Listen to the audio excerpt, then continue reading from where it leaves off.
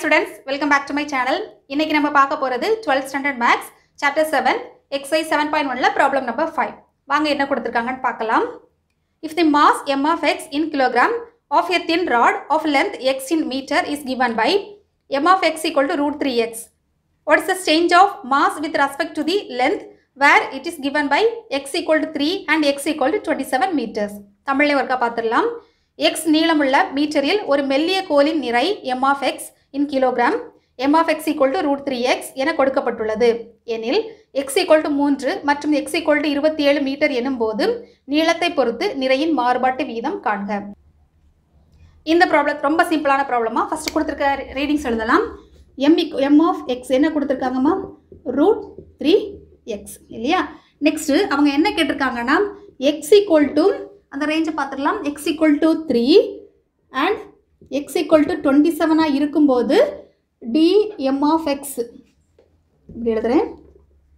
x equal to 27 இருக்கும்போது dm of x by dx என்னங்கிறத கேட்டிருக்காங்க. சரியாமா? இப்போ ஒரு சின்ன மாடிஃபிகேஷன் பண்ணுறோம். இப்போ ரூட் 3 நம்ம எப்படி எழுதலாம்?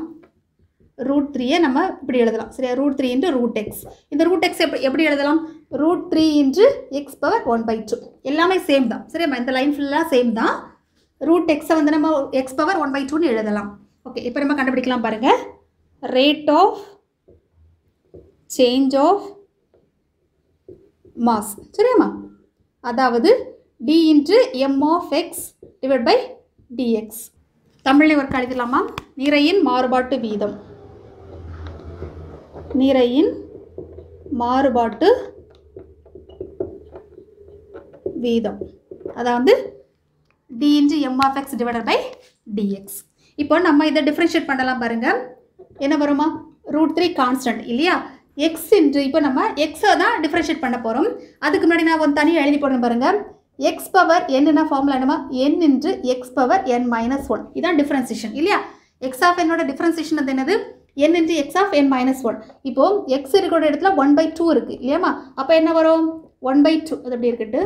இதான் அந்த ஃபார்முலா. இப்போ நம்ம நெக்ஸ்ட்டு இப்போ இது x பவர் n. அப்போ n இருக்கிற இடத்துல நமக்கு என்ன இருக்குது? 1/2 இருக்குது. ஃபார்முலா சொல்லுங்க பார்ப்போம். n அப்போ 1/2 n-க்கு பதிலாக நம்ம 1/2 போடுறோம். x power 1/2 minus 1 புரியுதாமா? n minus 1 என்னோட வேல்யூ வந்து நமக்கு 1/2 minus 1. இதை சிம்பிளிஃபை பண்ணலாம். Root 3 1/2 x power 1/2 minus 1 minus 1/2. ஓகேம்மா? நெக்ஸ்ட்டு ரூட் 3 1/2 x இதை நம்ம எப்படி எழுதலாம் பாருங்க. 1/2 இப்படி போட்டுக்குவோம். 1/2 இன்று x பவர் மைனஸ் 1/2 எப்படிமா எழுதலாம்? x பவர் மைனஸ் 1/2 1/root xன்னு எழுதலாம். சரியாம்மா? ஏன்னா மைனஸ் இருக்கிறதுனால நான் டினாமினேட்டர் கொண்டு வந்திருக்கேன். அவ்வளோ தான். அப்போது ரூட் எக்ஸ் கரெக்டாமா?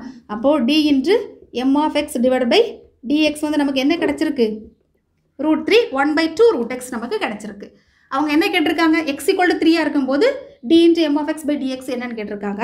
அப்போ எழுதலாம். First option when x equal to 3 then d into m of x divided by dx கேட்டிருக்காங்க. இந்த இடத்துல x equal to 3 சப்ஸ்டிட் பண்ணலாம். அப்போ என்ன வருமா? ரூட் 3 1/2 into ரூட் 3 கரெக்டாக? இந்த x உடைய இடத்துல நம்ம 3 சப்ஸ்டிட் பண்ணுறோம். அப்போது இந்த ரூட் 3 கேன்சல் ஆகும். 1/2 கிலோகிராம். சரியாம்மா? நிறை இல்லையா? மாஸ் கொடுத்துருக்காங்க. So kilogram per metre. Next second option when x equal to second option என்னமா? 27 இல்லையா? 27 இருக்கும்போது d into m of x divided by dx அதாவது x உடைய இடத்துல நம்ம 27 சப்ஸ்டிட் பண்ணுறோம். அப்போ சப்ஸ்டிட் பண்ணலாம். இந்த இடத்துல சப்ஸ்டிட் பண்ணலாம் பாருங்கள். ரூட் 3 1/2 அப்படியே இருக்கட்டு. ரூட் 27. நெக்ஸ்ட் ஸ்டெப் என்ன பண்ண போகிறோம்னா அந்த ரூட் 27 பிரிக்கலாம். எப்படி பிரிக்கலாம் பாருங்கம்மா? ரூட் 27 ஈக்குவல் டு ரூட்டை வந்து 9 into 3ன்னு பிரிக்கலாமா? அப்போது ரூட் 9 into ரூட் 3 இல்லையா? ரூட் 9 என்னமா? 3 into ரூட் 3 கரெக்டாக? அப்போது ரூட் 27 நம்ம இப்படி பிரிக்கலாம். 3 into ரூட் 3 ஆல்ரெடி அப்படியே இருக்கட்டும். 1/2 into 27க்கு பதிலாக நான் 3 into ரூட் 3 நம்ம எழுதுகிறோம். அப்போ என்ன வருமா? இந்த ரூட் 3 கேன்சல் ஆகும். அப்போ என்ன வரும்? 1/6 கிலோகிராம் பெர் மீட்டர். அவ்வளோதாம்மா. இது ரெண்டாவது ஆப்ஷனாக கேட்டிருக்காங்க.